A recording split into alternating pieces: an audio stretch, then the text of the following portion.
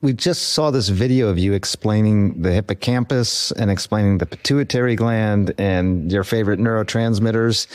Tell me about this. How did this YouTube channel start for you? So basically, I've had a lifelong love for learning, and around the age of 4 to 5, I wanted to start a YouTube channel because I had learned a lot from all of the educational channels, and I decided that it would be best if I shared the knowledge I had gathered with the world. Amazing. Sean, I have so many questions for you. When did this start for you? How old were you when you started watching and learning on your own? About 0 months old. What do you mean?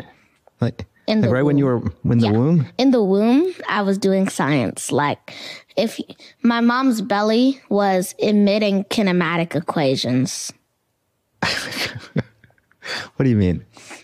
Yeah, well, so that was really just a way to transition into the fact that from babyhood to now, I have been learning and educating and soaking up information from any type of media or source that I can find, because I've always wanted to learn.